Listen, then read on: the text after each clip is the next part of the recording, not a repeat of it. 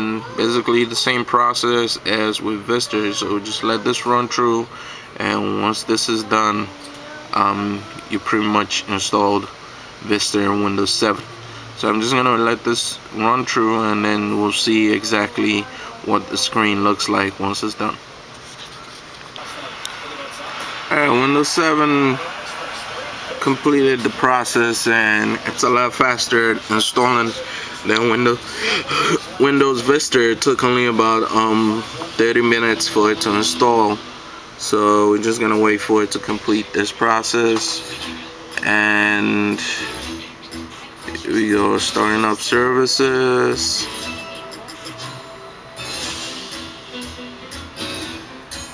And that's it.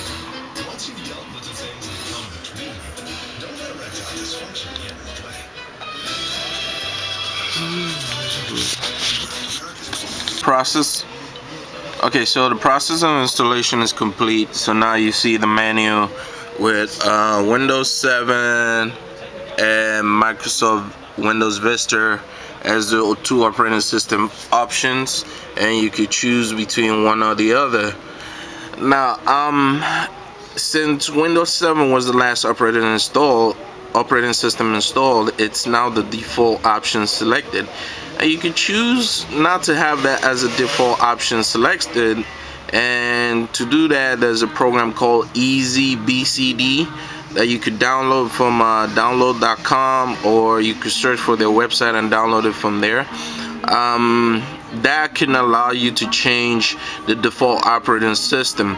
Now there's another way to do it, but I'm not too sure how to access the Windows Vista or Windows 7 boot manager, because it's not as easy as it was in Windows XP. So instead of going through all that trouble, I just saved myself the trouble by using Easy BCD. Anyway, let's put it into Windows 7, and see the animation here has been changed to get it starting Windows, and then the lights come together, and that's it. I don't know if I have an internet connection right now, because I probably have to install drivers, but let's see. Alright, Windows 7 boot up.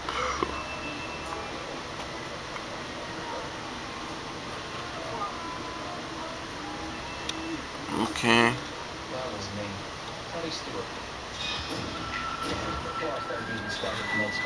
Okay, so preparing for first use. Okay.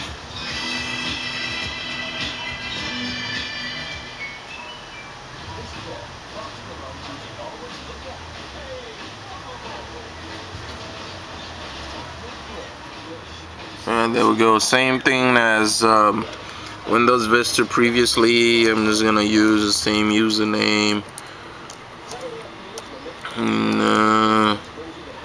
And computer name limits.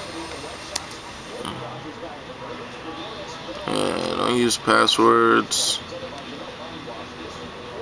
Alright, product key. Oh, that's something I actually forgot. So I'm just gonna click next. I'm gonna have to look for the product key later and put that into the computer. So Eastern time, date's correct, time's correct. Next. Alright, this is pretty cool right here. It found my Wi-Fi card, so I'm just gonna connect to that. I'm gonna put in my password. Give me a second here.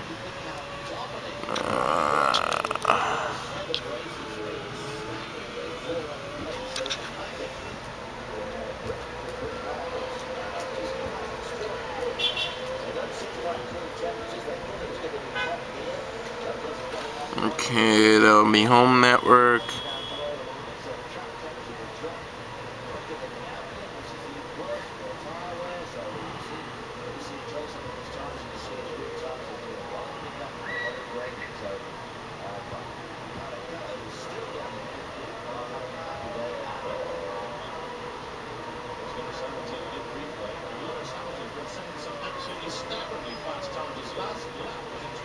Yeah, that's taking a few seconds there. Alright, there we go. Finalizing settings. Just gotta wait for that to go through.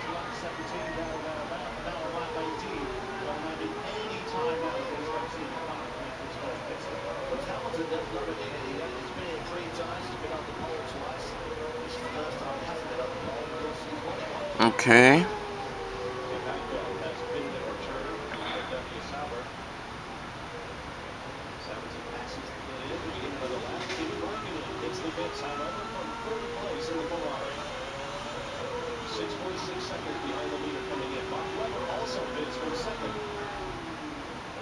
Okay, just wait for this to complete.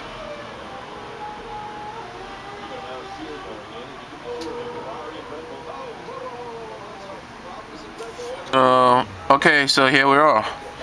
Windows 7 is completely installed. We now have 2 operating systems and options to dual boot. Alright, so I'm gonna download EasyBCD so I could show you how that works. So go to download.com and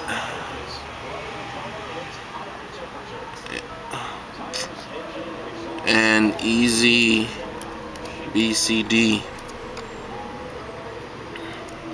Okay, so that's the first option there. So click download now and select, click OK, download file.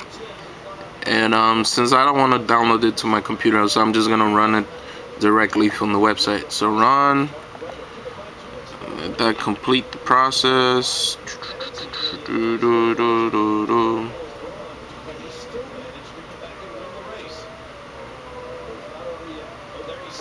And click yes.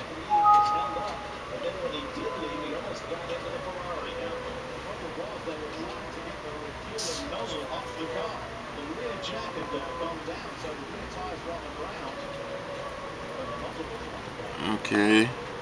Alright, so click next. I agree. Just have the default options selected. You could select tweak VI, but I don't tweak Vista in any way, so I don't worry about that. So next, and close, run EasyBCD.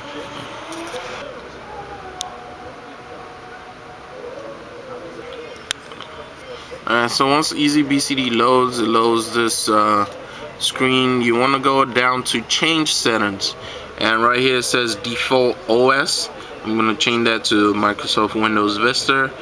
You could change the bootloader timeout, which means the time it takes before it boots the default OS, but I'll leave it at 30 seconds. And so you just click save settings, and that's it, you're done.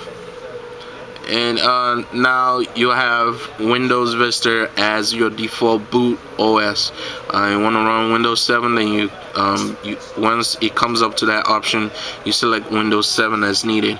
Here you could also change the name of the operating system, like if you want to make it like Microsoft Windows Vista Home Premium, you could type that in here, or you could type whatever you want. Just select the OS and you could change the name. And what that does is when you get to the boot selection, it's gonna show whatever name you changed it to.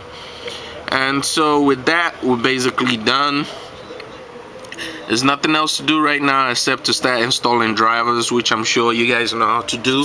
By the way, I forgot to do something at the beginning, which was to download the SW setup folder, which is usually in the on the C drive when you first get your computer. Now in that SW setup folder, it contains all the drivers for the computer.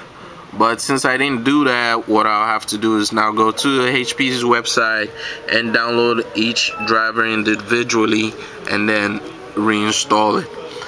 So with that, I've shown you how to do a dual boot of Windows 7 and Windows Vista. If you have any more questions, you could put that